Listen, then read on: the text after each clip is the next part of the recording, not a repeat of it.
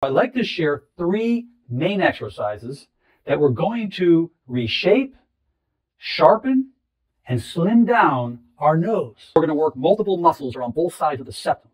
You're going to smile as wide as you can as we apply pressure under the nose and as we push it upwards. When we smile wide like this, hold it for a second and go back. Take your thumb and index finger, squeeze the bridge of your nose firmly.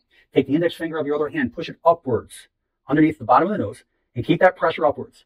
We're going to use our upper lip and we're going to pull it downwards towards the floor like this and relax. Last exercise is known to slim down your nose.